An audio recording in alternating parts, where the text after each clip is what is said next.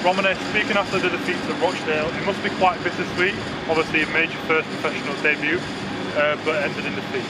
Yeah, it was a good day for me, a big day, obviously making my professional debut. Didn't end in celebrations, obviously, but it's an opportunity to learn, obviously, to build ready for the next game, and just, yeah, it was a big day for me. We had a lot of the ball against Rochdale, but they defended quite well. How frustrating is it to be done by a set piece in the end? It's not the best way to concede, especially when we've worked on it, but just got the better of a man and he scored, so we just got to look back at it, see where we went wrong, and then make sure it don't happen again.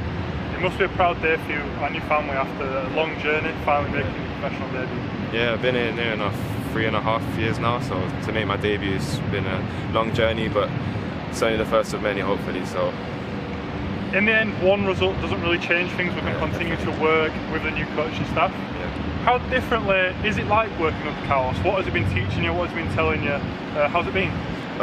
I'd say it's been intense. To sum it up, really, it's been intense, very detailed, very specific. In terms of my own game, it's watching what I do, like my habits, and just learning to better the things that I already have. Really, he's not really teaching us anything new. It's just everything's a bit quicker, everything's a lot more detailed. So finally, given your involvement throughout pre-season and today, how good of a chance do you think this gives you to be able to start the next league game against Norwich?